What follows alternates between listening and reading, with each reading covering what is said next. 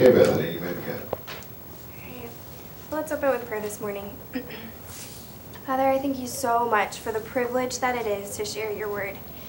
Father, that as you speak to me and have ministered to my heart, now I have the opportunity to share what I've learned. And Father, I just ask that this would be an encouragement and a challenge to those who hear it. Father, I pray to you that you would just empty me of myself, Father, so that I do this all in your strength. In Jesus' name I pray. Amen. His wife had been stolen, given to another man who was more worthy to be called the son of a king. And he had been running for years with no end in sight. Currently, he was guarding sheep when he was destined to rule a nation. And to make matters worse, the only man who had any restraining effect whatsoever on the maniac king who was chasing him was gone. The spiritual leader of Israel, the visible embodiment of the word of the Lord, his mentor, the prophet Samuel, was dead. Samuel's death left David alone and the nation of Israel at the mercy of Saul. I don't think it's a stretch to say that David knew the meaning of stressed out.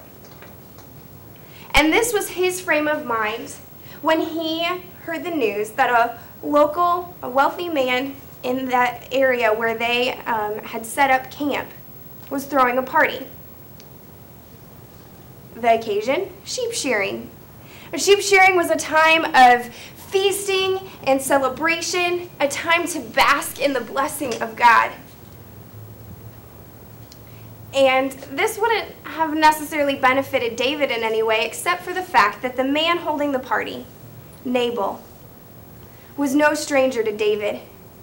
See, David and his men were camped out in the barren grassland called the Desert of Maon. And as was customary, they had taken it upon themselves to guard the flocks and herds of sheep that the local wealthy men and cattlemen would send out to graze there. It was a service that they would provide to these men as a means of making a living. And it was only polite for these men to then repay David and his army with food or provisions as some sort of payment. Well, it was sheep shearing time. A time for celebration and feasting. A time to return the favor. And that's where we pick up our story this morning in 1 Samuel chapter 25.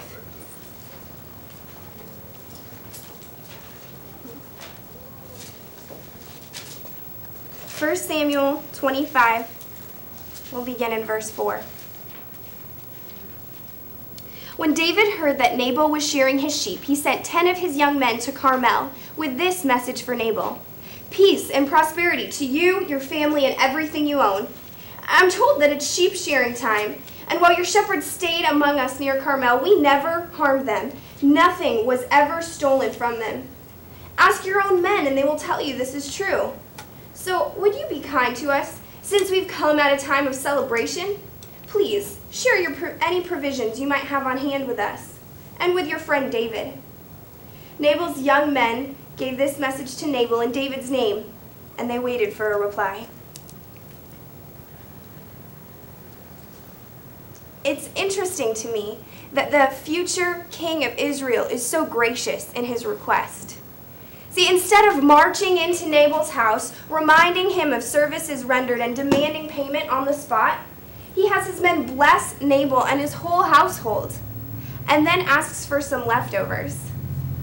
Any provisions you might have lying around. And Nabal had the gall to not only refuse such a gracious request, but to go one step further and insult David. Take a look at verse 10. "Who is this fellow?" David sneered to these young men. "Who does this son of Jesse think he is? There are lots of servants these days who've run away from their masters. Should I take my bread and my water and my meat that I've slaughtered for my shearers and give it to a band of outlaws who comes from who knows where?" See, Nabal would have known who David was. His ignorance here is most definitely feigned. David, after all, was the boy who slayed Goliath.